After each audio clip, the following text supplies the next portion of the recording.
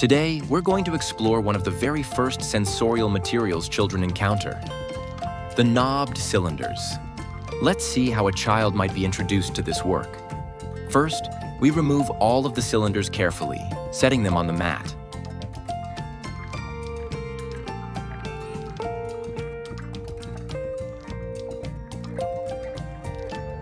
Then, one by one, we return each cylinder to its correct place, noticing how it fits.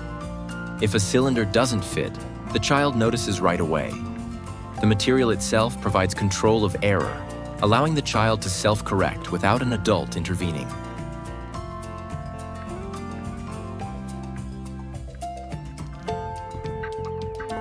At Waterfront Academy, we believe in the power of these foundational sensorial materials. They give children independence, confidence, and joy in discovery. The knobbed cylinders are more than wooden blocks. They are stepping stones for a child's lifelong love of learning.